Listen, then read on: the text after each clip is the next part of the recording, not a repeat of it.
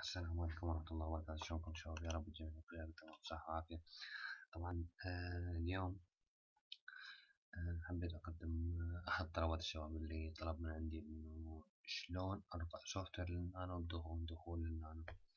يعني مثلا عندك نانو أنت ما تقدر تدخل لها، ما تقدر تدخل الواجهة الرسمية مالتها، ما تقدر ترفع لها سوفت وير، يعني ما تقدر تدخل، يعني يعني ما تطلع عندك النانو نهائيا. تروح يعني لصاحب البوينت يقول لك النانو عاطلة أو مضروب بها باور أو مضروب بها لان، يعني عطل معين. وهاي الأعطال كلها بسبب يا إما التيار الكهربائي، يعني التيار الكهربائي انقطاع التيار الكهربائي أو رفع سوفت وير أو انقطاع التيار الكهربائي. كذلك الصواعق الرعدية، هاي كلها تأثر على هذا الشيء، إنه توقف النانو عن العمل. غير هذا الشيء يعني النانو يعني يضارب بها باور أو لان، يعني العطل مالتك باور أو لان، واحدة من عندك. طيب شلون راح يعني اتفادى هذا الشيء وبدون ما ابدل نانو؟ يعني طبعا اغلب الشباب تزب النانو تروح تجيب نانو جديد، نانو ستيشن ام 5 وكل اليو بي ان تي ام 5 بريدج 5 روكيت نانو بيم، كل هاي الانواع. فاليوم راح اشرح لكم كيفية الرفع السوفت وير بدون دخول الى النانو. اول شيء الدرس السابق انا شرحت شلون اسوي ثغرة تي اف تي في. اليوم راح افتح الثغرة. انا قد ما اصعد السوفت وير قد ما اصعد السوفت وير وارد اغلق الثغرة من جديد. طبعا انا مفعلها في جهازي. نبدأ اقدم على الشرح. ثواني شباب.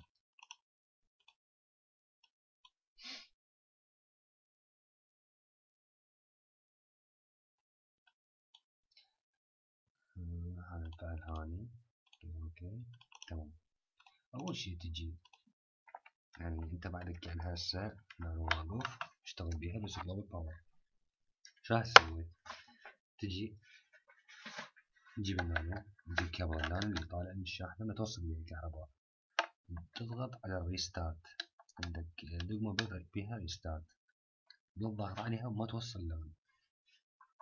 تجي هسه تجيب كابل اللان اللي طالع من الشاحنة وتوصله وتظل ضغط عليه إلى أن يصير عندك النانو بهذا الوضع، يشتغل جلوبال بجلوبال، اللي هو وضع الريكفري.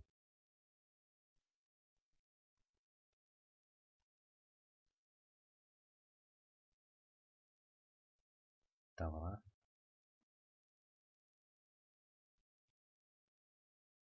تمام. هسه أنا طبعا راح أشرح على وقت أم 5. يصير عندك وضع الريكفري، يشتغل الجلوب الأحمر والأخضر وأصفر وأخضر، يعني ذني الجلوبال وذني الجلوبال. هذا الجلوب وهذا الجلوب وهذا الجلوب وهذا الجلوب يشتغل، يعني ذني يشتغل عادي. هذا اللي عمش اوكي. هسه شغلنا. المهم خليت الدبل على الريكفري. هسه تروح تفتح شاشة دوس سي ام دي. طيب انتر. طيب هسه هنا مركز عملنا راح يصير. تجي تكتب تي اف تي بي. طيب انتر. شوف هنا شي يقول لك ترجع تكتب تي اف تي بي سبيس طيب داش اي داش اي سبيس الهوست مالك.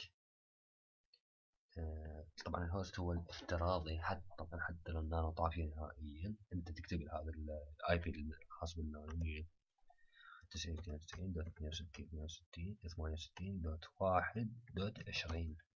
طبعا كل اليو بي ان تي حتى لو جبت مغير الاي بي مالته راح تكتب دوت 20 اللي انت خليته برضه على الريكفري، راح ترفع له صوت من جديد.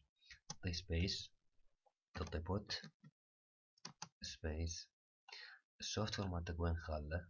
مثلا انا راح ارفع هذا السوفت وير. اوكي، مثلا اقول لك تي اف تي بي داش اي 192 168 21 بوت. نجيب السوفت مالك تخليه. طبعا شباب اهم شيء ثبت لي اي بي 192 168 21 او يعني هذا الرقم الاخير الصفر تغيره الى 21 او 22. طريقة تثبيت الاي بي تجي على هذه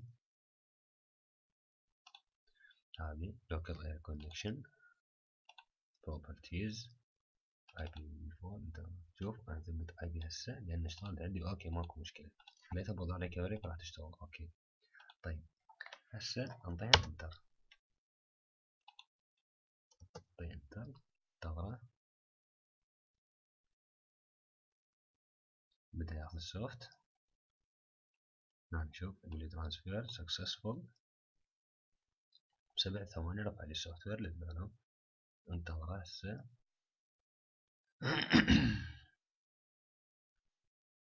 اضطر يعني رست النانو او انا طبعا عندي روكت.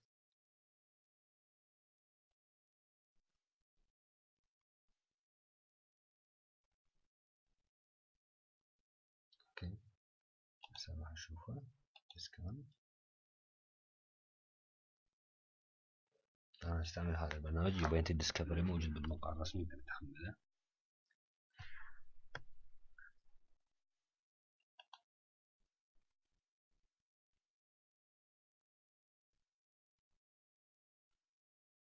طبعا يتأخر عندك الترسيب من دقيقة إلى دقيقتين إلى أن يكمل رفع، يعني يكمل تثبيت الإعدادات مالت النانو.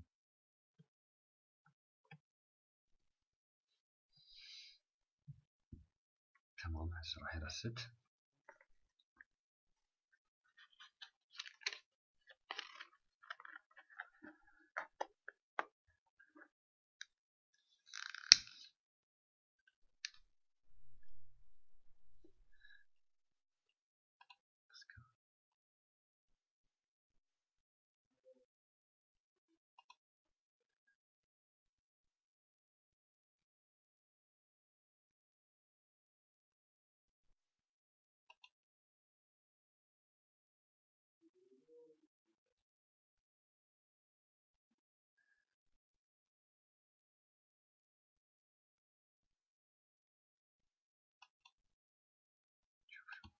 صح عندي خلنا ندخل له.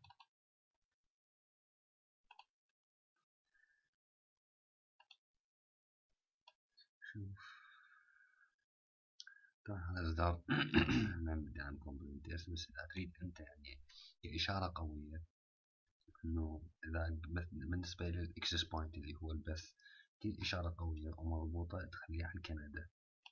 خلي كندا إشارته كلش حلوة بالبث. لكن إذا أنت يعني مستلم بتشوف الترددات اللي خاصة بصاحب البوينت أو البرج.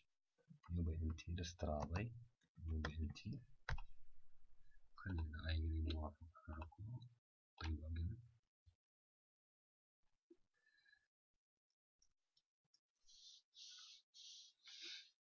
طبعا أول مرة هو يتأخر يلا يدخل.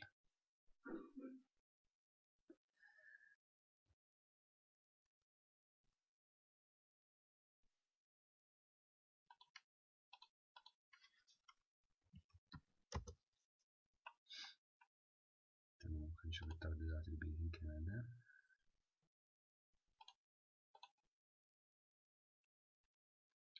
تقريبا ترددات كلش قوية، ترددات حلوة قوية ما بيها مشاكل. نشوف الإصدار ماله. هذا الإصدار ماله 5.9. طيب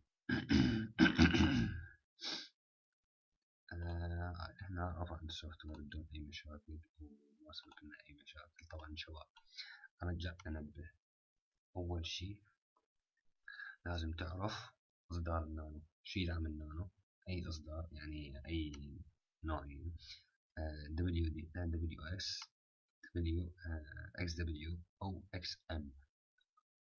هذا الإصدار، ترى كل إصدار يختلف عن الإصدار الثاني. يعني أكو نانوات بتاخذ الإكس إم، تاخذ الإكس دبليو.